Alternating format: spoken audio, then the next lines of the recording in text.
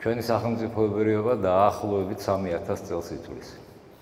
ეხლა აქ შეიძლება საკამათოც იყოს ბევრი რამე ვთქვათ, მაგრამ აი რაც დანამდვილებით შეგვიძლია ვთქვათ, მაგალითად არგონავტების მითის გათვალისწინებით და ის უძველესი სახელმწიფოებრივი წარმონაქმნები გაგიგიათ არა საქართველოს ტერიტორიაზე დიაოხი და კოლხა. სხვადასხვა კოლხა ის დიაოხი ეს არის ნაირის ქვეყნების გაერთიანების მეთაური. ამიტომაც არის იცით, როდესაც ასურეთი ლაშქრობს კოლხას იმისი დიაოხის ამ ნაირის ქვეყნების წინააღმდეგ, ერთ-ერთი წარწერა არის 1112 წლის წარწერა ძველი წელთაღრიცხვით, უფრო ადრინდელიც არის 1245 წლის წარწერა. იქ უბრალოდ ნაირის ქვეყნები იხსენიებიან, დიაოხი ცალკე გამოყოფილი არ არის. აი ამ 1112 წლის წარწერაში დიაოხი ამ ფორმით არის მოხსენიებული სხვა ქვეყნის მეფეებს, ასურეთის მეფე უშვებს და მარტო დიაოხის მეფეს ატყვევს და მიყავს თავისთან და მასთან დევს, ასე ვთქვათ, ხელშეკრულებას თუ მასთან მართავს მოლაპარაკებას და როდესაც მორჩილების პირობას მიიღებს, მერე ან თავისუფლებს მას. ეს 1112 წლის წარწერა საინტერესოა იმითაც, რომ აი აქ ხვდებით პირველად ჩვენ კოლხას დასახელებას. ეს კოლხა არის შავიზღვისპირეთში მაცხოვრებელი ხალხი, რომელიც მოდის დიაოხის დასახმარებლად და მარცხს განიცდიან ისინიც და ასურეთის მეფე ტიგლათ-ფილესერი სიამაყით აღნიშნავს, რომ გარეკა ისინი და მას საცხოვრებლამდე დიდ ზღვამდე მისდია და ანუ თავის საცხოვრისის ადგილამდე, საზღვრამდე მისდია და იქ დააბრუნა. ახლა არგონავტების მითის გათვალისწინებით, სადაც მოგეხსენებათ, აშკარად სახელმწიფო არა, აი ეტი უდგა სათავეში. და საინტერესო ფაქტია ისიც, სომეხი ისტორიკოსი ფავსტოს ბუზანდი მას კოლხეთის ქართლის მეფეებს, უბრალოდ ქართლის მეფეებს აიეტიდებად იხსენიებს მათ, ანუ როგორც აიეტის შთამომავლებს. ეხლა თვითონ ამ არგონავტების მითი დაახლოებით გარკვეულია და ეს არის ძველი წელთაღრიცხვით მე-13-მე-11 საუკუნეები, როცა არის შექმნილი ეს მითი. ყოველ შემთხვევაში მე-10 საუკუნეს ნამდვილად არ გადმოწდება აქ. ეს არის ის პერიოდი, სწორედ, როდესაც ასურეთიც სხვა ბრძოლებით არის დაკავებული და კავკასიისკენ მისი ლაშქრობები შეჩერებულია, როდესაც სხვა დიდი სახელმწიფოც არ არსებობს აღმოსავლეთში და მერე ყალიბდება მე-9 საუკუნეში მხოლოდ ურარტუს სამეფო, ანუ ყველა პირობა არის შექმნილი იმისთვის პოლიტიკური თვალსაზრისით, რომ ესეთი დიდი სახელმწიფო რო ჩამოყალიბდეს და მას ვერ შეუშალოს ხელი სხვა სახელმწიფო. მაგრამ რამდენადაც საკამათო არ უნდა იყოს ეს ახლა, იმიტომ რომ მეფეებს არა ძალიან ხშირად ძველ საისტორიო წყაროებში არ აქვს ამას მნიშვნელობა ეს წარწერები იქნება თუ საისტორიო თხზულებები, ძალიან ხშირად ტომის ბელადებსაც მეფეებს უწოდებდნენ. ამიტომ ეს განვითარებული ფეოდალიზმის ხანაშიც ესია. ჩვენი ისტორიკოსების მაგალითად ხა დავით აღმაშენებლის მეუღლეს როგორც ყივჩაღდა მეფის ასულს მოიხსენიებენ. ოსთა მეფეებს უწოდებენ მაშინ, როდესაც არც ყივჩაღებს და არც ოსებს სახელმწიფო არ ქონიათ, ესენი ტომები იყო და ტომთა ბელადები იყვნენ მათი მეთაურები. მაგრამ რაც დანამდვილებით შეგვიძლია ვთქვათ, რასაც ვთქვათ, აი წყალი არ გაუვა, 750 წლის 59-752 წლებში ორჯერ იყო ურარტუს მეფის სარდურ მეორის ლაშქრობა დიაოხის წინააღმდეგ. და ამ ლაშქრობაზე სარდურ მეორე ხაზგასმით აღნიშნავს, რომ მან აიღო ქალაქები და იქ დახოცა მეფის ნაცვლები და თავისი მეფის ნაცვლები დააყენა. მეფე ეს უკვე სახელმწიფოებრივი ინსტიტუტია, გამიგეთ? და ამიტომ დანამდვილებით შეიძლება ითქვას, რომ აი ეს იმდროინდელი მე-8 საუკუნის დიაოხი უკვე ნამდვილად სახელმწიფოა. ახლა მოიხსენება სახელმწიფოს ჩამოყალიბება არ ხდება ერთ დღეში, არ ხდება რაღაცა ათეული წლების განმავლობაში, რა დიდი ხანი ჭირდება ეს პროცესია მთელი, რომელიც გრძელდება და ასე რომ აი ეს ყველაფრის გათვალისწინებით დანამდვილებით შეიძლება ეს და უნდა დადგეს კიდეს ეს საკითხი, როგორც ჩვენში ქრისტიანობის გავრცელების 2000 წელი აღინიშნა, ასევე ქართული სახელმწიფოებრიობის 3000 წელი იუნესკომ შეიტანოს თავის, ასე ვთქვათ, აი საზეიმო თარიღების აღრიცხვის ნუსხაში. და იმედი მაქვს, რომ ალბათ დადგება ეს საკითხი ძალიან მალე და ეს დასაბუთებული, ასეთი ვთქვათ, ეს არგუმენტირებული წერილი ჩავა იუნესკოში და იუნესკო ამას გაითვალისწინებს. ასურეთი და ურარტუ. აქემენიდური ირანი და რომის იმპერია. სასანიანთა ირანი და ბიზანტიის იმპერია. არაბები, თურქ-სელჩუკები, ბიზანტია და თურქ-სელჩუკები, ხო? მონღოლების იმპერია, ხო? ირანი, ოსმალეთი, ყიზილბაშური ირანი მაქვს ახლა უკვე მხედველობაში და ოსმალეთი, რუსეთი და დღეს რავი სახელმწიფო ამერიკას არა. ანუ ნებისმიერ ეტაპზე ჩვენი სახელმწიფოებრიობის განვითარების, ჩვენი არსებობის ნებისმიერ ეტაპზე ახლო აღმოსავლეთით და კავკასიით, განსაკუთრებით და კერძოდ საქართველოსი ყოველთვის დაინტერესებული იყვნენ უდიდესი სახელმწიფოები. ეს ყოველთვის იყო ამ სახელმწიფოთა ქიშფის საგანი და ჩვენი ყოველთვის გვიხდებოდა ბრძოლა აი ამ უდიდესი იმპერიების წინააღმდეგ, რომელთა მიზანსაც არა მარტო დამორჩილება საქართველოსი, თქვათ, არამედ მისი ჭალებში, თქვათ, გადაყლაპვაც წარმოადგენდა. საბედნიერო ჩვენმა ერმა შეძლო ამის გაძლება და ამაში ძალიან დიდი დამსახურება არის სწორედ ქრისტიანობის. ცოტა მოგვიანებით შევეხები მე, როდესაც აქ ქრისტიანობაზე გადავახტა, აი განსაკუთრებით თემურლენგთან ბრძოლებს, როდესაც შევეხები და გიორგი მეშვიდის წინააღმდეგ დაყენებულ ძალიან დიდ ბრალდებას. ეხლა ჩვენ ქვეყანას, რა თქმა უნდა, ყოველთვის უწევდა გაეთვალისწინებინა საერთაშორისო ვითარება, ყოველთვის უწევდა ლავირება აი ამ სახელმწიფოებს შორის, ამ უდიდეს იმპერიებს შორის, რომ თავისი სახელმწიფოებრიობა შეენარჩუნებინა და ქართული ერის თვითმყოფადობა და მისი ეროვნული სახე შეენარჩუნებინა. და არის ეტაპები, როდესაც აღწევს ჩვენი ქვეყანა იმას, რომ ის არა როგორც ვინმეს მოკავშირე, თქვათ, როდესაც აი პირველი სახელმწიფო ჩამოყალიბდა და ერთიანი ქართული სახელმწიფო მაქვს მხედველობაში, იმიტომ რომ კოლხეთის სახელმწიფოა მანამდე გითხარით, დიაოხის სახელმწიფოა, მაგრამ ქართლის ანუ იბერიის სამეფო ფარნავაზის დროს ჩამოყალიბებული. ეს არის ერთიანი აღმოსავლურ-დასავლურ ქართული სახელმწიფო. სამხრეთ-დასავლეთ საქართველოს მივამატოთ ამას, ანუ მთელი ის ისტორიული ტერიტორია, რაც დღეს საქართველოს შემადგენლობაშია, რაც დღეს კონფლიქტურ რეგიონებს წარმოადგენს და რაც საქართველოს შემადგენლობაშიც არ არის სამწუხაროდ და უკვე მკვიდრად არის, თქვათ, იგივე თურქეთის იმპერიის შემადგენლობაში, თუ რუსეთის შემადგენლობაში. აი ეს ერთიანი ქართული სახელმწიფო ჩამოყალიბდა პირველი მისი დამაარსებელი იყო ფარნავაზი. ლეონტი მროველს აქვს აღწერილი ფარნავაზის ცხოვრება. ლეონტი მროველი არის მე-11 საუკუნის ისტორიკოსი გახლავთ ის. 1970-71 წელს იყო სპელეოლოგიური ექსპედიცია თრეხვის გამოქვაბულში.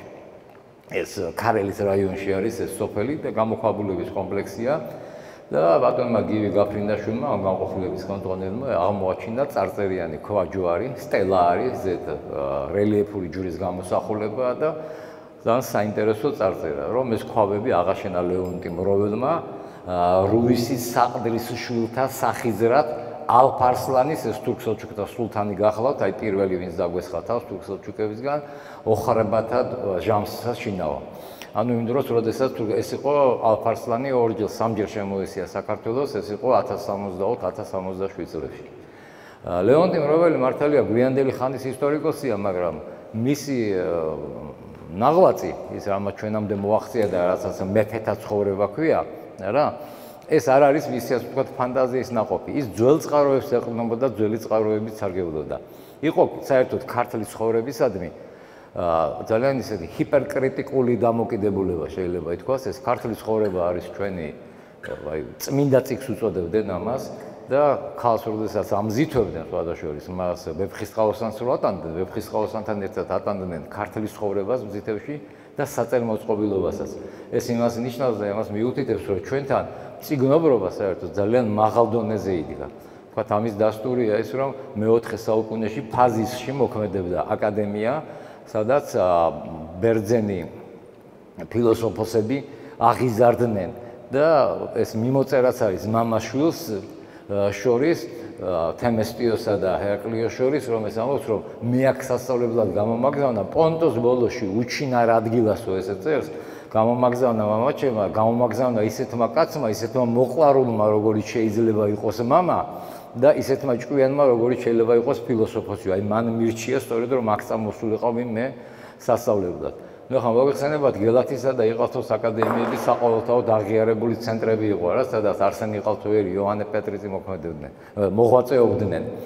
პეტრე იბერი ხვალ ჩვენ მე-5 საუკუნის ალბათ სოფლიოში გამოჩენილი ფილოსოფოსი და ეს მონასტერი, რომელიც ვირჯილიო კორბომ აღმოაჩინა იტალიელმა არქეოლოგმა მონაზონი იყო, თანის ხუცესი იყო ეს ვირჯილიო კორბომ აღმოაჩინა ეს და იქ არის მოზაიკური იატაკი, მოზაიკური წარწერა არის, სადაც ერისკაცობის სახელით არის პეტრეიბერი მოხსენიებული, მურვანოსის სახელით, ის მძევლად იყო რომში და აქედან მე გაიპარა იქიდან და სამონასტრო ცხოვრებას მიყო ხელი, საეკლესიო ცხოვრებას და ერთ-ერთი ყველაზე გამოჩენილი მსოფლიოში ერთ-ერთი გამოჩენილი ფილოსოფოსი არის და ეს აღიარებულია საერთოდ მსოფლიოს ეს ამას მე იმიტომ ვთქვათ და მე არ მგონია ეს ასე და იმიტომ რომ ქართველი ვარ და რაღაცას ვამუქებ და ვამატებ ჩემსას.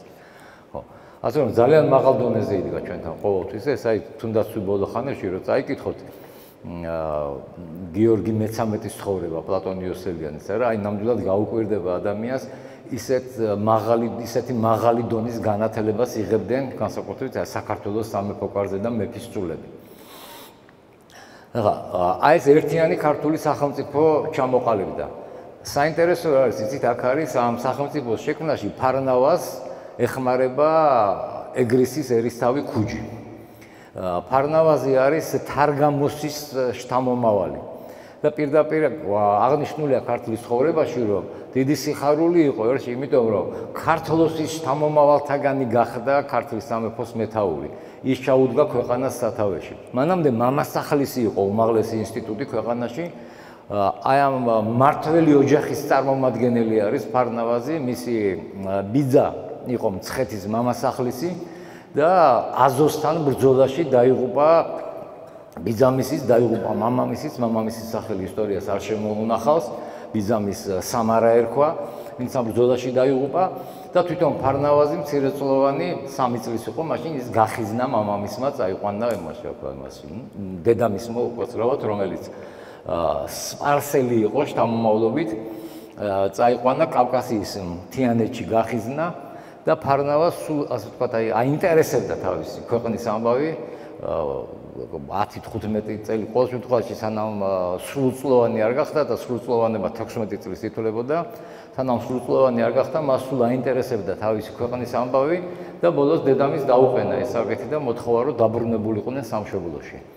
ძალიან მალე ფარნავაზი აი ამ აზოს ერთ-ერთი ეს გახდა, ამალის წევრი, იმიტომ რომ გამოირჩეოდა თავისი ფიზიკური მონაცემებით, თავისი სამხედრო ხელოვნებით, თავისი ნადირობით, გაითქვა აქაც თავი და სახელი და ახლოვდა აზოსთან და დედამის ეშინოდა სულ იმის შიში ჰქონდა, რომ ეს ჩვენიერ დღესაც აზო გაიგებდა მის წარმომავლობას და მაშინ მას სიკვდილი დასჯა არ აცდებოდა. ეს სქემა ლეონტი მროველის ვადაშორის ქართველთა წარმომავლობას ჩვენს ეთნოგენესს რა უკავშირებს ბიბლიურ სქემას. აი ბაბილონის ცნობილი ბაბილონის გოდოლის აშენება, როდესაც შეწყდა, როდესაც ენათა აღრევა მოხდა და ღმერთმა ხალხი სხვადასხვა ენებზე ალაპარაკა. აი მაშინ წამოვიდა ერთ-ერთი გმირი და დასახლა და ეს თარგამოსი წამოვიდა და დასახლდა კავკასიის ტერიტორიაზე. და დიდხანს 600 წელი იცოცხლა ამ თარგამოსმა, ესხნეს მას ცოლმრავალ ძენიო და აი ამ ცოლმრავალ ძეთა თავისი შვილებს, ვაჟიშვილებს, 8 ვაჟიშვილი ყავდა მას, მათ გაუყო თავისი სამფლობელო. და ქართლოსი მისი მემკვიდრე, ეს არის ჩვენი ქართველების ეთნარქი. ჰაოსი არის სომეხთა ეთნარქი. და კავკასიის ხალხები არიან აქედან დასახელებული, ეგროსი, ლეკოსი, კავკასოსი და ასე შემდეგ. ნერეა დასახელებული. ჩვენ სულ ყველანი ვართ ძმები. აი საინტერესო ისტორიკოსია ძალიან ლეონტი მროველი, იმიტომ რომ მას აქვს პირველად წამოყენებული, აი დღეს ხშირად გაგიგიათ არა, აი პოლიტიკოსებიან, რომ კავკასიური სახლი და კავკასიის ერთიანობის, კავკასიის ხალხთა ერთიანობის იდეა. აი ეს ხაზი აქვს სწორედ გატარებული ლეონტი მროველს, რომ ჩვენ ყველანი ერთი მამის შვილები ვართ, ანუ ერთი წარმომავლობისა ვართ და რომ კავკასიის ხალხებმა მხოლოდ მას შემდეგ შეძლეს მსოფლიოს პირველი დამპყრობელის სპარსი ნებროთის დამარცხება, როდესაც გაერთიანდნენ ისინი. ამის შემდეგ მოიპოვეს მხოლოდ თავისუფლება. ერთი საინტერესო მომენტი კი აქვს ლეონტი მროველს, ეგრეთ წოდებული ლეონტი მროველის არმენოფილურ თეორიას უწოდებენ ამას. ლეონტი მროველს უფრო შვილად ყავს დასახელებული ჰაოსი, მისი მომდევნო არის ქართლოსი და როდესაც ეს ქართლის ცხოვრება დაიბეჭდა, აკადემიური გამოცემა მაქვს მხედველობაში სიმონ ყაუხჩიშვილის რედაქტორობით, ეს მოხდა 1955 წელიწადში, 56-ში გამოვიდა, 55 წელს გამოვიდა. მაშინ ძალიან მალე დაიბეჭდა, ხა მანამდე იბეჭდებოდა ანასეული ვარიანტი ქართლის ცხოვრების, ანუ სხვადასხვა ნუსხები არის ქართლის ცხოვრების შემორჩენილი. ამათ საფუძველზე, ამათი გაერთიანებით მოხდა ეს აკადემიური გამოცემა. ეხლა ის ნუსხები, ცალკეული გამოცემები მეცნიერთა ვიწრო წრის სარგებლობაში იყო. და დანარჩენი ეს აკადემიური გამოცემა უკვე ფართო მასებისთვის გახდა ხელმისაწვდომი და პროლეტარი პოეტი ყავდა ესეთი, ეხლა თქვენ აღარ გასწავლიდან, უკვე აღარ გქონდათ ეს ბედნიერება, ასე ვთქვათ. ჩვენ გვასწავლიდან სკოლაში მის ლექციებს, ალიო მირცხულავა იყო ესეთი მაშაშვილი და მან დაწერა ამ პროლეტარმა მწერალმა სხვა შორის დაწერა და პროლეტარების ის ხომ მოგეხსენებათ დოქტრინა ის იყო ბოლშევიკების პროლეტარების კი არა ბოლშევიკების რომ რა ქართველი რის სომეხი რის რუსი ჩვენ ყველანი ერთიანი საბჭოთა ხალხი ვარ და ერთიანი საბჭოთა ხალხად უნდა ჩამოვყალიბდეთ. აი ამ დაწერა რომ რა ეს არის ქართლის ცხოვრება, ესეთი კითხვის და ძახილის ნიშნებით და ეს დაიბეჭდა ეს წერილი სხვა შორის გაზეთ კომუნისტში. ეს იყო ოფიციოზი იმ დროინდელი ჩვენთან.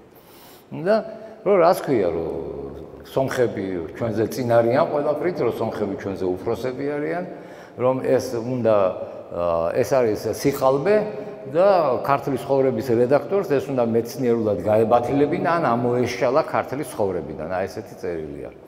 და ეხლა ქართლის ცხოვრებიდან აპრიორი ის არის რომ არავის არაფრის ამოშლის უფლება არ აქვს, მაგრამ მეცნიერულად ამის დასაბუთების მცდელობა არის და გასაგებიც არის იცით ბევრი რამე ჯერ ერთი ეს არის ხა მე-11 საუკუნეში არა, მაგრამ არის ეტაპები სომხეთი როგორც ჩვენზე უფრო სამხრეთით მდებარე ქვეყანა უფრო დაახლოვებული იყო იმ დროინდელ ცივილიზებული სამყაროს ცენტრებთან და იყო პერიოდები როდესაც სომხური სახელმწიფო უფრო ძლიერი იყო ვიდრე ქართული და მაგალითად ძველი წელთაღრიცხვის მეორე საუკუნეში მათ მიიტაცეს კიდეც ჩვენი ტერიტორიის ძალიან დიდი ნაწილი ეს მითრიდატული ომები თუ გაგიგიათ, აი როდესაც სომხეთის მეფე ტიგრან მეორე და პონტოს მეფე მითრიდატე ნათესაურადაც დაუკავშირდნენ ისინი ერთმანეთს სიძე სიმამრი იყვნენ, მაშინ მათ რომის იმპერიის წინააღმდეგ წამოიწყეს საღვთო ომი დაარქვა მითრიდატემ ამ ომს რომის იმპერიის წინააღმდეგ და მოკლედ მოიპოვეს კიდეც ერთი პერიოდი გამარჯვება რომის იმპერიის წინააღმდეგ, აი მაშინ სწორედ სომხები შემოიჭრნენ საქართველოში, სხვადასხვა სამეფო დინასტიაც არშაკუნიანთა დინასტია დაჯდა, ესეც სხვადასხვა ოღონდ სომხური არ იყო, ეს დიდი და მცირე არმენიის ჩამოყალიბება ხდება ალექსანდრე მაკედონელის იმპერიის დაშლის შემდეგ. ეხლა ისიც არ არის სწორი, სხვადასხვა სომხები რომ იმ დიდ არმენიას თარგმნიან როგორც ვილიკაია არმენია, ეს იყო ბალშაია არმენია, იმიტომ რომ იყო ეს პატარა მალაია არმენია ამავე დროს. მაგრამ ფაქტია რომ ეს უფრო ძლიერ და დაიკავეს ჩვენი ტერიტორია და პართული დინასტია იჯდა ამ დროს სომხეთის ტახტზე და ისინი გაბატონდნენ საქართველოში. ეხლა მე დაბრუნება ხდება იმ წების დაბრუნებას უკვე ახალი წელთაღრიცხვის პირველ საუკუნეში. ასე რომ გარკვეულწილად და რაღაც გარკვეულ ეტაპზე ეს რეალობას შეესაბამებოდა. გარდა ამისა ძალიან დიდი მნიშვნელობა აქვს ეხლა პოლიტიკურად მოგეხსენებათ რა, იწერება ისტორია არის პოლიტიკური მეცნიერება და განსაკუთრებით მაშინ პატრიოტულიც ამავე დროს იწერება ყოველთვის ისე სამეფო კარზე დგება ისე ესეთი სახის საისტორიო თხზულებები არ იწერებოდა ასე ვთქვათ ნებისმიერი პიროვნების მიერ. და ძალიან მკაცრი ცენზურის ქვეშ გადიოდა ის სამეფო კარის ცენზურის ქვეშ. ანუ რაც იქ გატარებული იყო ის თეზა ის ხაზი სამეფო კარზე იყო მიღებული. მე-11 საუკუნე, აი სწორედ 60-იანი წლები მე-11 საუკუნის და საერთოდ მე-11 საუკუნე მოყოლებული, მე-11 საუკუნეები. ეს ის პერიოდია ჩვენი ქვეყნის ისტორიაში, როდესაც ბიზანტიის იმპერიის აგრესიის წინააღმდეგ ჩვენ ძალიან გვჭირდება სომხური სამეფოების თანადგომა. ფაქტიურად მე-11 საუკუნის შუა ხანებიდან აღარც ერთი სომხური სახელმწიფო არ არსებობს. აი მე დავით კურაპალატის პერიოდს მივადგებით და იქ ვისაუბრებთ ამაზე უფრო დაწვრილებით. აღარ არსებობს არც ერთი სომხური სახელმწიფო, გააუქმა ბიზანტიამ და ქართული სახელმწიფო ებრძვის ბიზანტიის იმპერიას. გიორგი მეორე და გიორგი პირველი უკაცრავად აი კონსტანტინე გამსახურდიას ცნობილი რომანია რა, დიდოსტატის მარჯვენა გაიხსენდა და გიორგის სიტყვები, ხო? გიორგი პირველი ებრძვის ბიზანტიის იმპერიას. ეს ყველა იმპერიისთვის აბსოლუტურად დამახასიათებელია.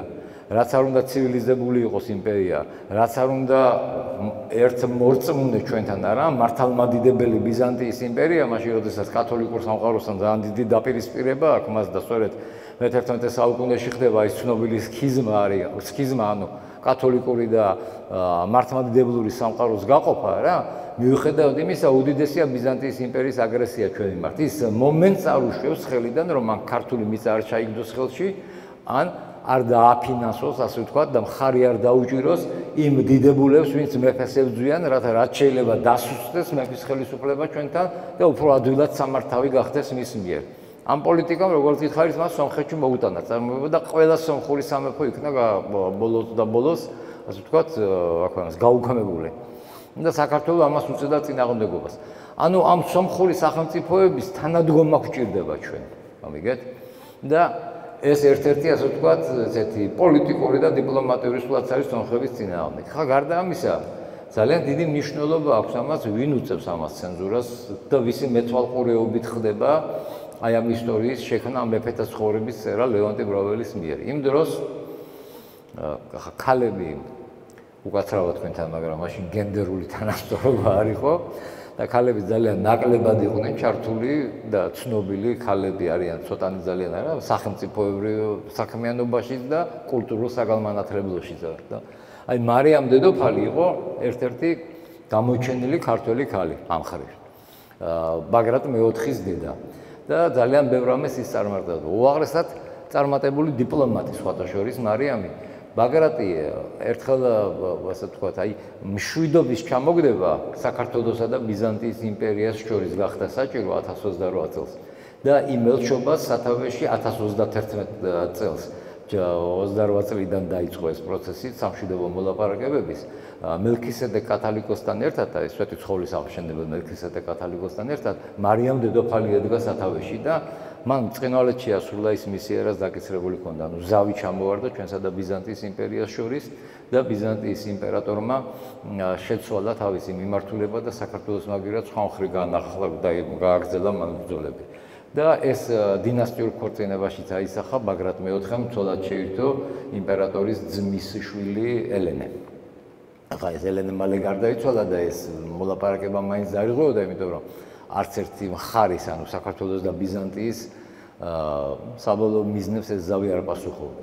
მეორედ 1054 წელს ბაგრატ მეოთხე ესე იგი იმდენად უჭერდა მხარს ბიზანტიის იმპერია ლიპარიტ ბაღვაშს, რომ ბაგრატი იძულებული გახდა ბიზანტიის იმპერიაში წასულიყო კონსტანტინოპოლში ჩავიდა, რათა პირადად იმპერატორთან მოლაპარაკებით მიეღწია იმისთვის, რომ ასე ვთქვათ, შეეჩერებინათ მათ ლიპარიტი.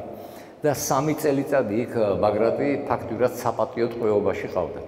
1057 წელს მარიამი ჩადის კონსტანტინოპოლში და მარიამმა მიაღწია იმას, რომ ბაგრატი გამოუშვეს იქიდან და ბაგრატსა და ლიპარიტს შორის რაღაც საზავო მოლაპარაკებასავით შედგა და რაღაცა გარკვეული ტერიტორიები გამოუყვეს ლიპარიტს და ბაგრატი გამოუშვეს და საქართველოს მეფედ დატოვეს ისევ. ასე რომ ძალიან ცნობილი და გამოჩენილი მოღვაწე იყო მარიამ დედოფალი. მარიამ დედოფალი იყო ეროვნებით სომეხი. ხა ჩვენი მეფეების იმას რო გადახედოთ არა, ან სომეხი ყავს მეუღლე, ან ბიზანტიის საიმპერატორო კარის წარმომადგენელი, აგი გითხარით დავით აღმაშენებელს ხივჩალკი ყავდა, ან ოსთა მეფის ისინი არიან. ეს რატო იყო? ეს იყო სპეციალურად გაკეთებული, კეთდებოდა უბრალოდ სპეციალურად, იმიტომ რომ შემუშავებული იყო უკვე ბაგრატიონთა ღვთიური წარმომავლობის თეორია. და ის რომ სამეფო ოჯახი და მეფე უნდა ყოფილიყო უფრო მაღლა ვიდრე საზოგადოების დანარჩენი წევრები და დიდებულები რა. აი ამის ხაზგასმა იყო ეს. აი გაიხსენეთ გიორგი სააკაძეს რა, ის ლუარსა მეორეს ქართლის თავადები ერთ-ერთ ასე ვთქვათ ბრალდებას უყენებენ იმას, რომ ეს აზნაურის ქალი რატო გაგვიდოდოფრე და რატო დაგვასვი თავზეო. გამიგეთ? ამიტომ ჩვენი მეფეები ყოველთვის აი ესეთი დინასტიურ ქორწინებს ცდილობდნენ. მას მერეც კი რაც საქართველოს დაიშალა სამეფოდ და სამთავროები იყო კიდე რა. აქაც ჩვენი მეფეები ცდილობდნენ დინასტიური ქორწინებები ქონოდათ ერთმანეთში, ანუ კახეთის მეფეს, ქართლის მეფის თქვათ ასული მოეყვანა ცოლად და ანუ იმერეთის და პირიქით, ეს აქტრიალებდა. აი ესეთი ფაქტიც კი არის, ასე რომ ლაშა გიორგის აი რო არ მისცეს იმ ველის ციხელი აზნაურის ქალზე დაქორწინების უფლება, ეკლესია ძალიან ძნელად იძლეოდა ასეთ უფლებას, არ იძლეოდა უпростоრად, რო არ მისცეს ამის უფლება, ეს მარტო იმით კი არ იყო გამოწვეული, რომ იმ ქალს თქვათ ქმარი ყავდა და იმას წაართვა ეს ლაშა გიორგიმ და წამოიყვანა. ესეთი ლექტორი იყო უნივერსიტეტში ისტორიკოსი დავით გვრიდიშვილი და ესეთი ხატოვანი ის იცოდა საუბარი ძალიან და ის ესე ყვებოდა ამ ამბავს, რომ ლაშა გიორგიო რომ იჯდა და ქეიფობდა ეს ველის ციხელი აზნაურის ქალი იყო, რაც უფრო მეტ სვავდა, მით უფრო მეტად უყვარდებოდაო და რაც უფრო მეტად უყვარდებოდა, კიდევ უფრო მეტ სვამდაო და ამიტომ არ მისცეს ეს უფლება მას და ამიტომაც არ აღიარეს მისი შვილი, ამიტომაც ახანაც უკანონო იყო ეს ქორწინება, მისი შვილიც უკანონო შვილად ჩაითვალა და რომ არა ის ასე ვთქვათ, აი მონღოლთა ბატონობა და ის სიტუაცია, რაც შეიქმნა ქვეყანაში, დავითი ვერავითარ შემთხვევაში დავით მეშვიდე, ის დავით მეშვიდე სხვათა შორის, აი სახელმძღვანელოებში თქვა რომ აქ ნასწავლის სულო ეს არის დავით ნარინი იყო რა, რუსუდანის ძედა ის დავით მეშვიდე იყო, დავით ულუ, ის ულუ არ არის. ის მისი მეტსახელი თქვათ რა, ეს თეგონი ულუ არ არის. არ ვიცი პირველად ვინ დაუშვა ეს შეცდომა. ნარინი ნიშნავს ასევე ლამასაც, ნიშნავს მონღოლურად.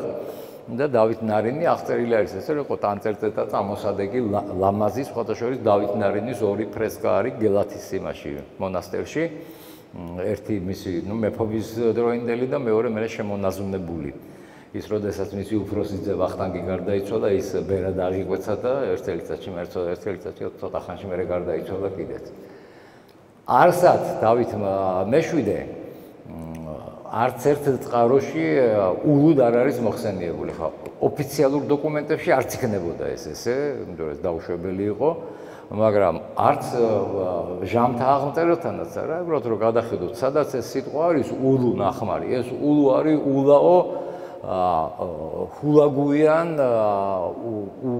ჰულაგუ ყაენთან დაკავშირებით ულო ჰულაგუ ერქვა იმას და იმის სახელთან დაკავშირებით არის ეს ნახმარი ხო გეუბნებით ახლა არ ვიცი პირველად ეს შეცდომა ვინ დაუშვა რომ ეს ულუ ხო დავითის იმათ მიიღო ასე ვთქვათ მეტსახელად მაგრამ ну კარგად მიესადაგა მე ერთმანე ახლა იმიტომ რომ ულუ უფროსსაც ნიშნავს ის მართლაც უფროსი იყო ასაკით და ასე ვთქვათ მათ თანამებობისას ну მე შემორჩა ეს ისტორია ასე და ჩვენთან საერთოდ ძალიან ძნელად ხდება ხოლმე რამის შეცვლა ეხლა თამარ მეფესაც სხვათა შორის აი ესეთი ქორწინებას არ ეძლეოდა დავით მეათე იყო ესეთი ქართლის მეფე რომელსაც მაგალითად რომელმაც შაბურიზის ასული მოიყვანა ცოლად ერისთავის და უხავედრი ქორწილისთვის რა მეგეთ ანუ უჯერო ქორწილისთვის შეუფერებელი ქორწილისთვის ანუ ეკლესიას თვეთისხოველს რამოდენიმე სოფელი შეწირა ნუ ეკლესიას და კათოლიკოს პატრიარქს ამის უფლება მიეცათ მისთვის და ნება დაერთოთ.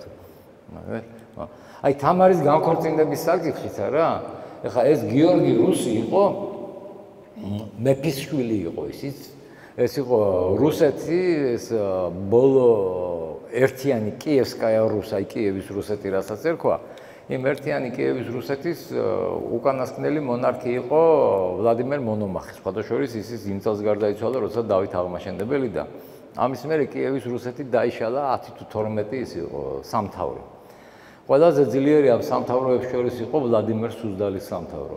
ეს ის სამთავროა, სადაც მოსკოვი მდებარეობს და მოსკოვის გარშემო იწყება მერე ამ რუსული მიწების შემოკრება და გაერთიანება ივანე მესამეა, ვასილ მესამეა, მერე ივანე მეოთხე მოიხსენებათ ის გროზნია რა და ასე შემდეგ და იქ მოხდა გაერთიანება. აი ამ ვლადიმერ სუზდალის სამთავროს მთავრები იყვნენ იური, რომელსაც დოლგორუკი დაარქვეს, იმიტომ რომ მთელი რუსეთის გაერთიანებაზე ჰქონდა პრეტენზია და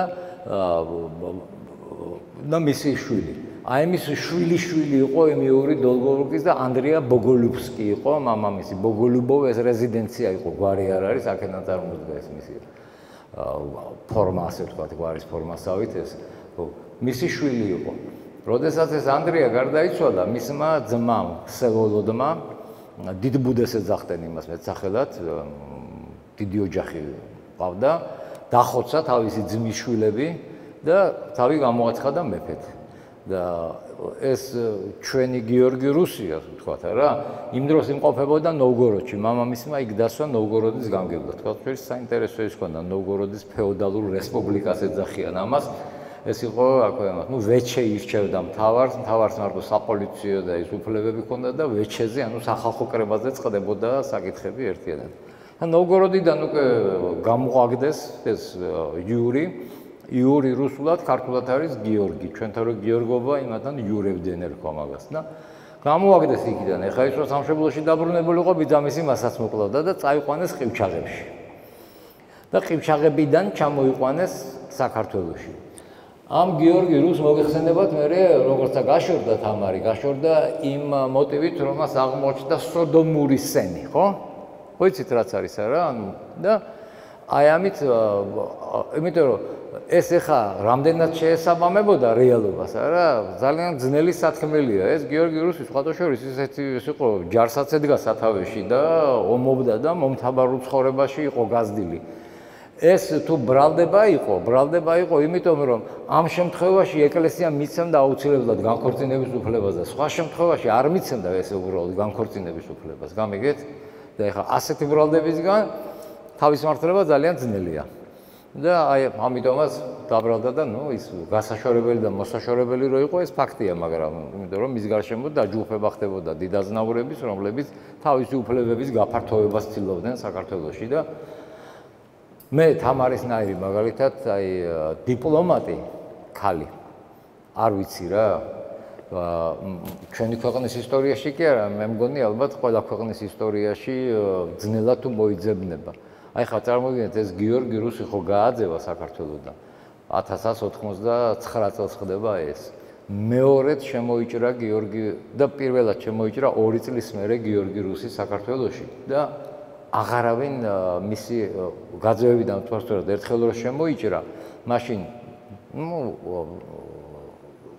ძალიან დიდი ნაწილი ქართველი დიდაზნაურებისა მას უჭერდა მხარს და ძალიან გაძნელდა მისი დამარცხება და თამარმა პირობა დადო გიორგი რუსიც გაუშვა უნებლად და არავითარი რეპრესიები არ ჩაუტარებია. არავითარი იმის ცნობა არ არის, რომ ვინმე დაესაჯოს, სიკვდილი დაესაჯოს, ამ იმისთვის მამული ჩამოერთვიოს და 2 წლის მერე რომ შემოიჭრა გიორგი რუსი მეორედ რა, აი წარმოიდგინეთ, ერთადერთი გუზანტა ოსკარელი აღმოჩნდა, რომელიც მას მხარს უჭერდა. აი როგორ მოახერხა ხალხის ესე რა ვთქვათ, გადმოყვანა თავის მხარეს ამ 2 წელიწადში. და სხვა რამეებიც იყო მერე, ამას მერე ვიტყვით, იმიტომ რომ ეს ოქროს ხანაა ჩვენი, ამას კიდე როგორც ჩვენი სახელმწიფოებრიობის ისტორიაში ერთ-ერთი გამორჩეული ეპოქა არის, დავით აღმაშენებელი და მოყოლებული სწორედ თამარის ჩათვლით რა. ხო. ასე რომ აი ეს ეტაპი პირველი, როდესაც ჩამოყალიბდა ქართული სახელმწიფო და უშუალოდ ქართლოსის, ანუ ქართველთა ეთნარქის შთამომავალი ფარნავაზი უდგას ამას სათავეში, გამიგეთ? და ფარნავაზიანთა დინასტია გრძელდება მერე. ეხლა არის ეტაპი მერე ერთი ეტაპი ჩვენი ქვეყნის სახელმწიფოებრიობის ისტორიაში, როდესაც საქართველო არის გამოდის საერთაშორისო ასპარეზზე ისეთივე, ასე ვთქვათ, ძლიერი ქვეყანა თავისი დამოუკიდებელი საგარეო პოლიტიკით, როგორც იყო იმდროინდელი, ვთქვათ, პარტია და რომის იმპერია. გამიგეთ? და არც ერთს არ უდევს სტოლს. რომის იმპერატორები ეს არის ფარსმან მეორე ქველის პერიოდი. მანამდე ფარსმან პირველის პერიოდია, როდესაც ამ მიტაცებული სომხებისაგან, როგორც გითხარით, აი ამ მითრიდატული ომების შედეგად შექმნილი ამ სახელმწიფოების და გაძლიერებული სახელმწიფოს მიერ სომხური სახელმწიფოს მიერ ხდება ქართული მიწების მიტაცება. ამ მიწების დაბრუნებაც ხდება და გაფართოვებაც ხდება საქართველოს ტერიტორიის, რასაც ვერ ეგუება რომის იმპერია. და ფარსმან ქველის თანამედროვეს მეორე საუკუნეშია ფარსმან ქველი. ქველი საინტერესო სიტყვაა, იმიტომ რომ როგორც აი ქველი, ანუ ქველმოქმედს და მას აღნიშნავს, არა, ასევე მხნეს და შემმართებელსაც ნიშნავს. და წყაროები როგორც აღწერენ, ფარსმანი სწორედ გამოირჩეოდა თავისი ესეთ მაღალი საბრძოლო თვისებებით.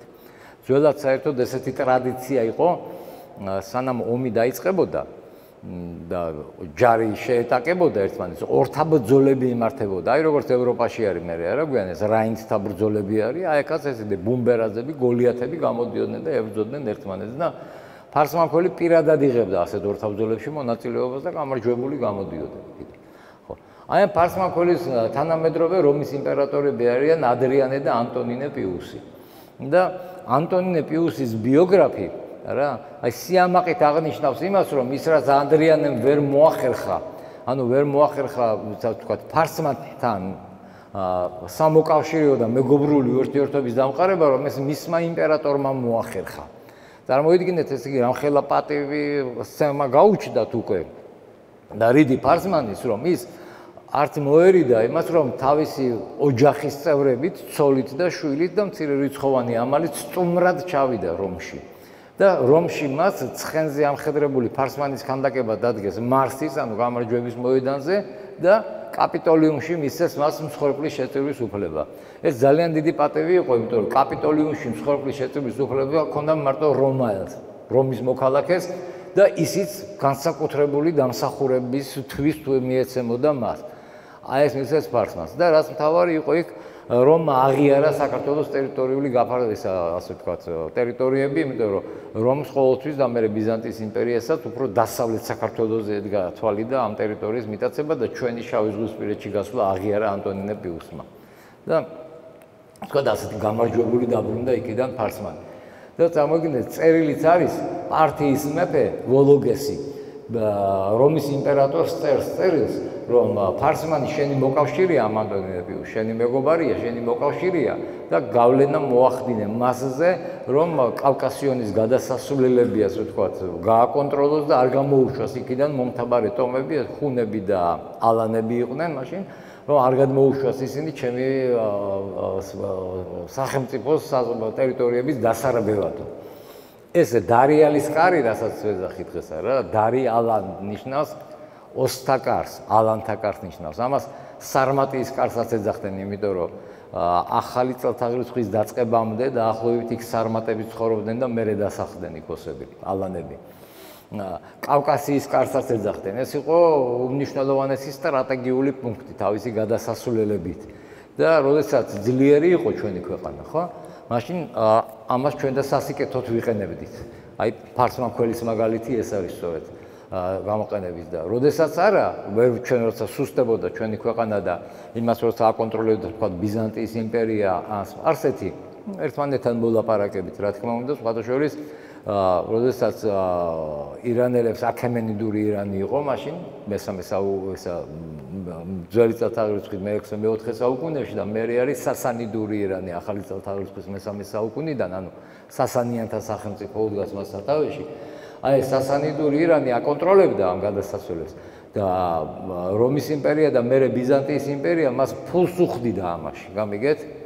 რომ ეს საზღვრები დარიალის და დარუმადის გადმოსასვლელები დაცული ყოფილიყო და იქიდან მომთაბარე ტომების შემოსევები არ მომხდარიყო და თავდასხმები მათ სახელმწიფოზე.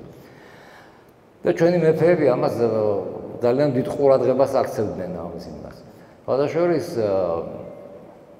სასანიდური სახელმწიფოს დამაარსებლის პაპაკი იყო დამაარსებელი, მერე არდაშირი და იმ დროინდელი ისინი წარწერა არის იმ დროინდელი აღმოჩენილი, სადაც ქართლის მეფე ამაზასპი არის არა როგორც იარაღის ძალით დაპყრობილი ქვეყნის მეთაური, არამედ როგორც სასანიდური ირანის მოკავშირე სახელმწიფოს წარმომადგენელი. უზარმაზარი წარწერა არის ზოროასტრიზმი იყო მათი რელიგია და ეს ეკლესია ჩიკაგოს უნივერსიტეტმა 50-იან წლებში მე-20 საუკუნის უფრო ადრე კიდე ცოტა ჩაატარა იქ იმას გაწმენდითი სამუშაოები და აღმოაჩინეს ეს წარწერა და მსხვერპლ შეწირვას აწესებს მისთვის ირანის სახელმწიფო სხვადასხვა იმებისთვის და უფლისწულებზე და რა ვიცი აი სამეფო კარის ძალიან დიდი საგვარეულო წარმომადგენლებზე უფრო წინ არის მისი მსხვერპლ შეწირვა მისი სახელი მოხსენიებული და მისთვის მსხვერპლ შეწირვის დაწესება არის იქ აღნიშნული როგორც გითხარით და ეს იერარქიული ის ყოველთვის დაცული იყო ასე ვთქვათ იერარქიაში სოციალურ საფეხურზე უფრო მაღალამდგომი ვინც იყო რა, ოფიციალურ დოკუმენტში და ეპიგრაფიკული ძეგლის, ანუ წარწერას ოფიციალური დოკუმენტი ამის უმეტეს ასეთი შინაარსის რა, იქ გამორიცხულია რომ თქვათ ჩვენი მეფე ამაზასპი უფრო დაბალ საფეხურზე ყოფილიყო ვიდრე იმათი უფლისწულები, უფრო დაბალი გავლენის და ასე ვთქვათ წონის ყოფილიყო და ის იმათზე წინ დაესახელებინათ იქ და მათზე წინ დაეყენებინათ. ეხლა ქრისტიანობის მიღება არის ერთ-ერთი უმნიშვნელოვანესი ეტაპი ჩვენს ქვეყნის სახელმწიფოებრიობის ისტორიაში და ეხლა ზუსტი თარიღი სახელმწიფო ამ ქრისტიანობის სახელმწიფო რელიგიად გამოცხადების არ აქვს ჩვენ. მაგრამ დაახლოებით ეხლა ივანე ჯავახიშვილმა თავის დროზე იანგარიშა 327 წელი ეს იმ ლეგენდიდან გამოვიდა ივანე ჯავახიშვილი იმდროიდან რომ აი მზის დაბნელება მოხდა და იმდროინდელი ცოდნის საფუძველზე მზის დაბნელებას ადგილი ჰქონდა 327 წელს. ეს მზის დაბნელება სხვათა შორის რა ძალიან საკამათოა. ეს იყო რეალური მზის დაბნელება თუ ეს იყო ნათელისგან დაბნელება, გამიგეთ? მირიანს ანუ მზე კი არ დაბნელდა, მართლა ნათელისგან დაუბრუნებდა თვალთ მირიანს და აი ამის მერე როდესაც იწამა ქრისტემ მერე გამოაგნო მან გზას. და მირიანს გადაწყვეტილი ჰქონდა ეს ნინოს ქადაგება, ნინოს სხვათა შორის და გიორგი წმინდა გიორგი ნათესავები არიან ასე ვთქვათ რა, კაბადოკიელები არიან ორივენი. ნინო მოდის აქ საქართველოში, ნინო 12 წლის იყო, როდესაც მისმა მშობლებმა მისცეს, ძალიან ცნობილი ოჯახიდან იყო და გაყიდეს ყველაფერი, ყველახაკებს დაურიგეს, თვითონ ღვთის სამსახურს მისცეს თავი. ნინო მიაბარეს აღსაზრდელად, იქ ნინო ხდება მერე სამეფო წარმომავლობის ქალ რიფსიმესთან და ნინო რიფსიმესთან და ნინო 50 ქალწული, რომელსაც უბიწობის ახმა და ღვთის სამსახური ეს ჰქონდათ აქვე მას დადებული ეს უბიწობის ახმა და ღვთისმსახურება მოინდომა რიფსიმეს სოლად შეერთვა რომის იმპერატორმა და ამიტომ გამოიქცნენ ისინი იქიდან. ჩავიდნენ სომხეთში ჯერ. სომეხთა მეფე თრდატი არის წარმართი ამ დროისათვის და აწამა მან ისინი და რიფსიმეს და გაიანეს ტაძრებიც არის სომხეთში ამ რიფსიმეს სახელზე აგებული ტაძარი. ნინო გადარჩა მარტო და წამოვიდა იქიდან ჩამოდის საქართველოში ნინო.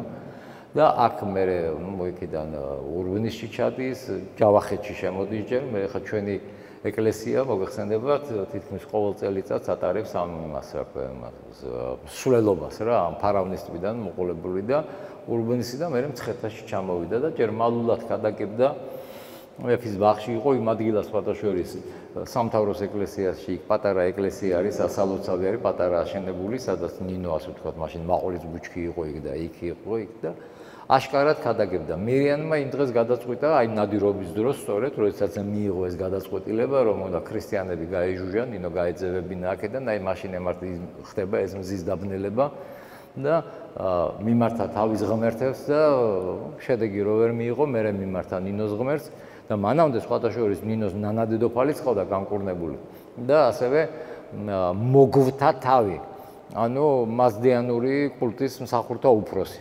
რაღაცი დაავადდა ის და ნინოს ლოცვებმა უშველა მას.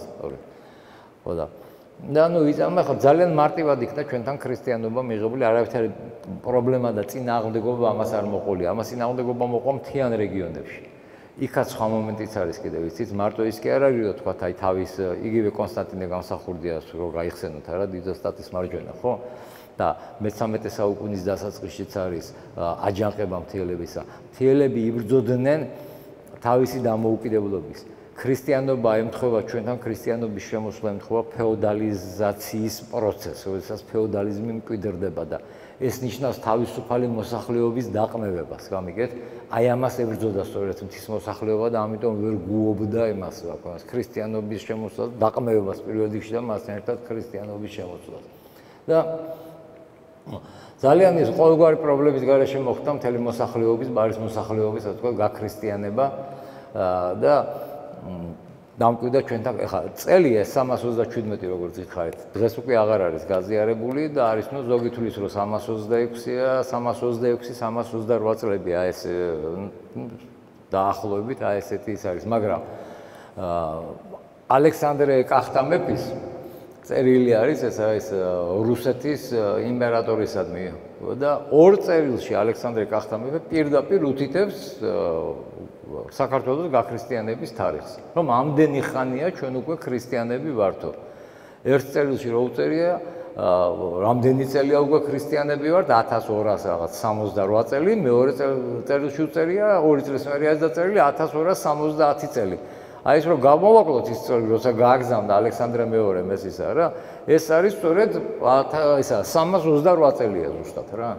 მაგრამ მალე მოხდა მე ყოველ შემთხვევაში ესე იგი რომის იმპერიაში ნიკეის პირველ მსოფლიო საეკლესიო კრებაზე, როდესაც ქრისტიანობა რომის იმპერიაში გამოცხადდა სახელმწიფო რელიგიად, იქ რომ საქართველოსდან წარდგენილი ეპისკოპოსები ესწრებოდნენ, აი სტრატოფილე გაგიგეთავათ ხო სკოლაში გექნებოდა ნასწავლი, რა ეს იმას ნიშნავს, რომ ქრისტიანობა უკვე საკმაოდ მყარად იყო ჩვენთან გავრცელებული და ფეხმოკიდებული.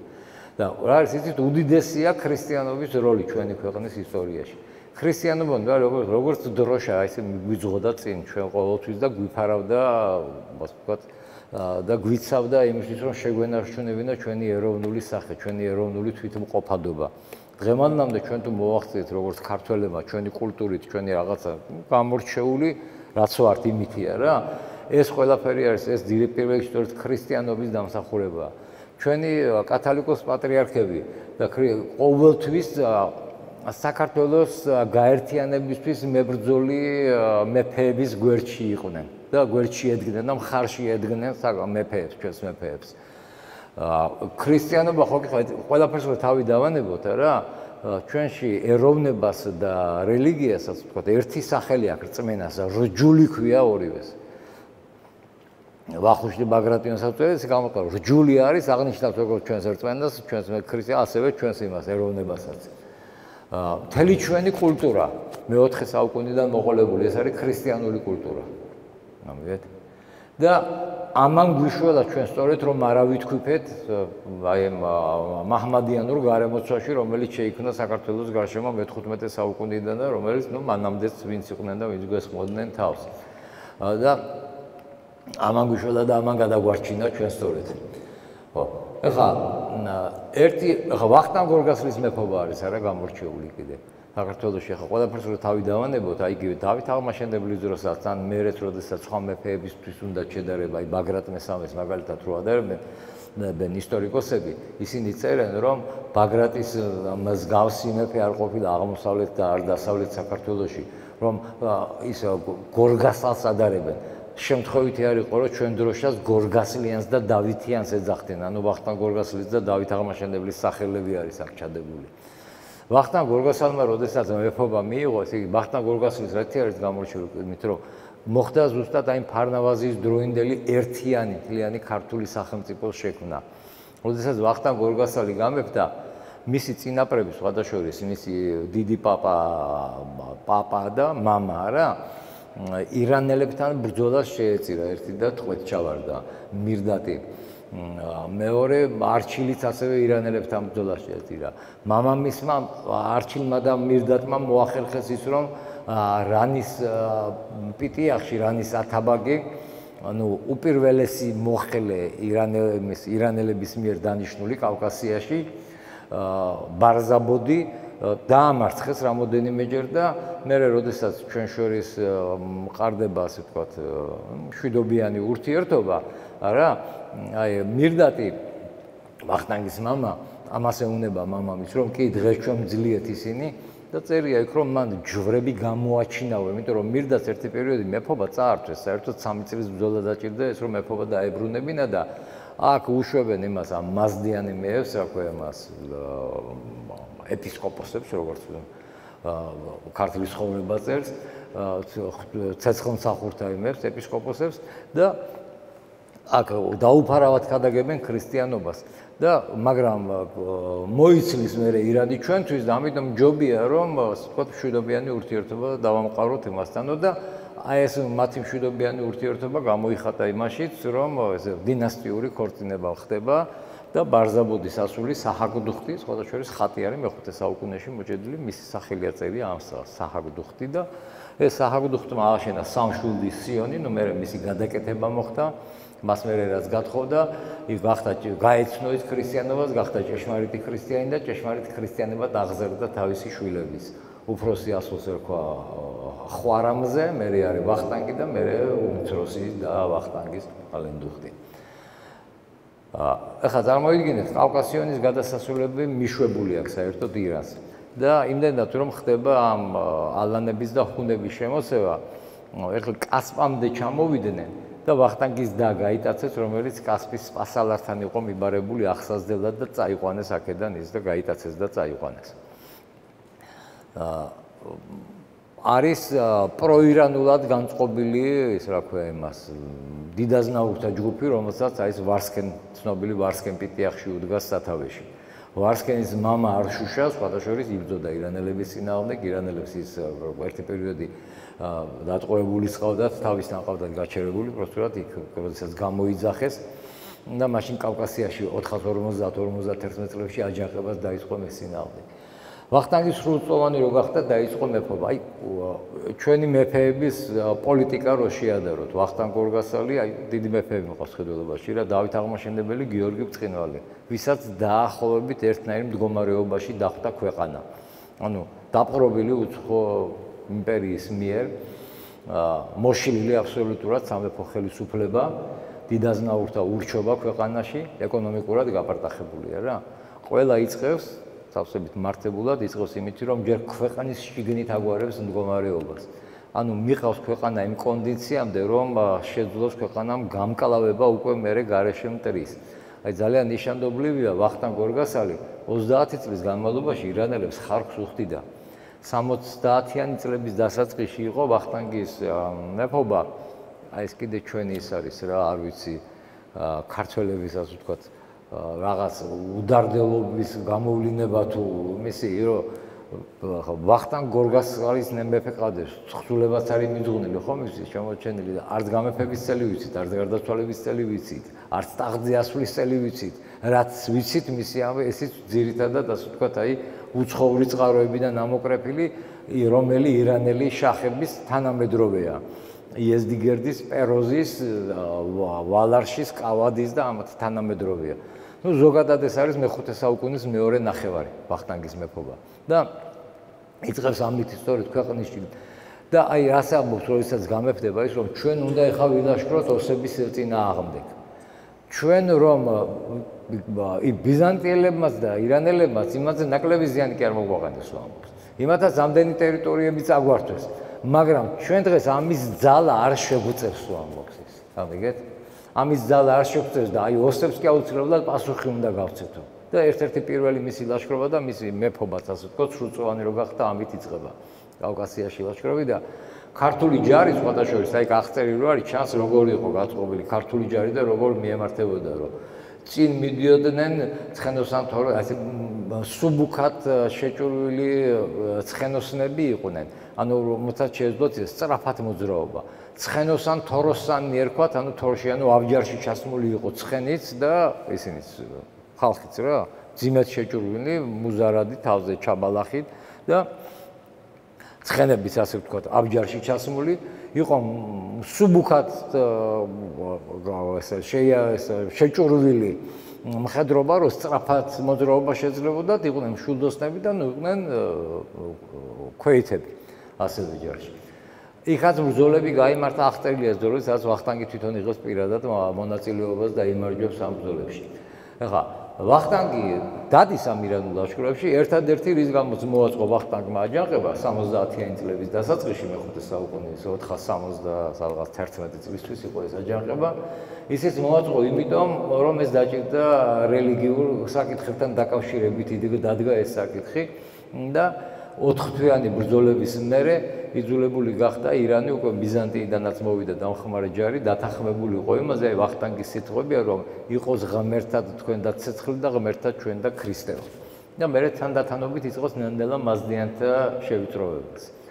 ძალიან მნიშვნელოვანია, აი, როდესაც ვახტანგი ლაშქრობს შორეულ ინდოეთში და იმაში ხდებოდა სალაშქრო წასვლა შუა აზიაში, ინდოეთში, იქ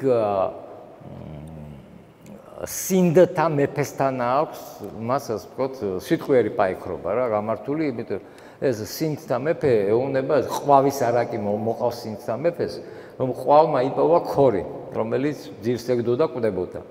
წაიყვანა ეს ქორი თავის ბუდეში მიიტანა, მოუარა და ქორი რასაჩავს რა, ბალახი ჭიაღვა რაღაცა ეს მოიტანა, ამითი გამოყვება და რომ მოვიდა ეს ქორი ჯანზე, შეჭამა ყვავის ბახალებით შეჭამა, თვითონ ყვავით შეჭამა და გაფრინდა.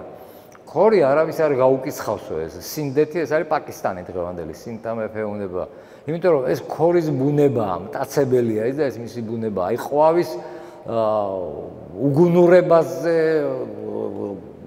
უგუნურებას აღნიშნავსო სწორედ ყველა და ვახტანგს თქონება ესე უგუნურად იქცევი შენს.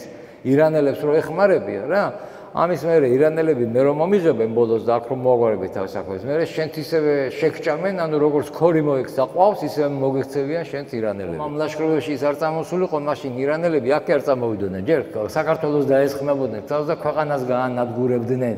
და ამიტომ ის იძულებულია ამაში მონაწილეობა მიიღოს. ძალიან კარგად შეარჩია ვახტანგმა აჯანყების დროს ეს სპეროზის ფოტოშორის ჰეფთალებმა იქ შუა აზიური ტომები არიან, მათთან ბრძოლაში დაიღუპა. რა გააკეთეს? მათ დიდი ორმოები ამოთხარეს იმ მინდორზე, სადაც ბრძოლა უნდა გამართულიყო და ბალახით და იმით წვრილი ფიჩხებით გადაფარეს, ეს რო არ გამოჩენილიყო და ისქნეს რა ქვია მას. პეროზი ესეთ ორმოში ჩავარდა.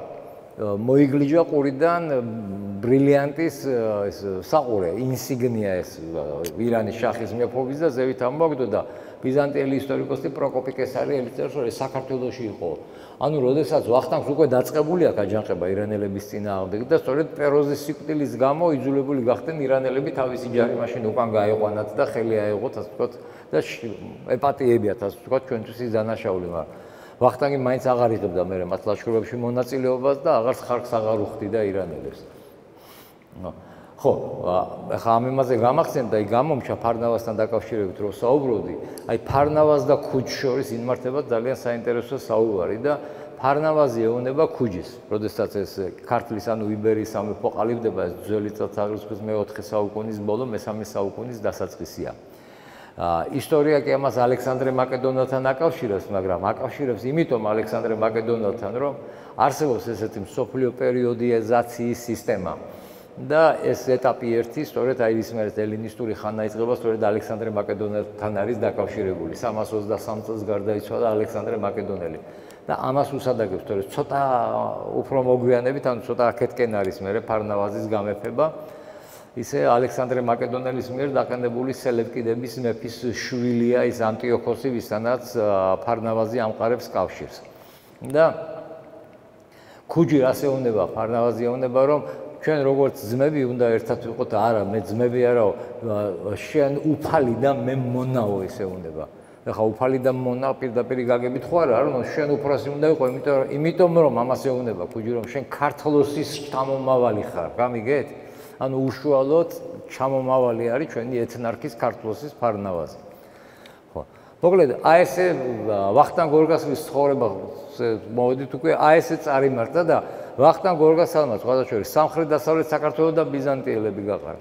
იქიდან პირდაპირ გადავიდა, როდესაც ოსების წინააღმდეგ ილაშქრა, მერე პირდაპირ გადავიდა დასავლეთ საქართველოში და ბიზანტიის იმპერიას, რომელსაც თითქმის მთელი დასავლეთ საქართველოს დაყრობილი ჰქონდა, უზარმაზარი აფხაზეთის გარდა უზარმაზარი მთელი დანარჩენი ტერიტორია დააცლევინა და ესეც აფხაზეთის დღევანდელი აფხაზეთის ტერიტორია, ესეც მერე როდესაც ცოლად მოიყვანა პირველი ცოლი მისი იყო სპარსთა მეფის ასული, რომელიც მშობიარობას გადაყვა და აი მეფემ ის მერე დაჩი რო არის, ის იყო სწორედ ასე ვთქვათ, სპარსთა მეფის ასულის შვილი და მეორე ორი ძე ყავდა, ლეონი და მირდატი, ისინი ყავდა უკვე მეორე ცოლისგან ბიზანტიის იმპერატორის ასულისაგან და იმდენად იყო უკვე იმ დროს თავის ძალებში დარწმუნებული, რომ ირანის შახს უარი უთხრა იმაზე დანათესავებაზე და დამოყარებაზე, რომ მე უკვე დანიშნული ვარ ბიზანტიის იმპერატორის ასულზე და ქრისტიანული წესით ორი ცოლი არ შეიძლება უთხრა ეს ვახტანგმა. და აი ეს ეტაპი, როდესაც ერთიანი საქართველოს შეიქმნა.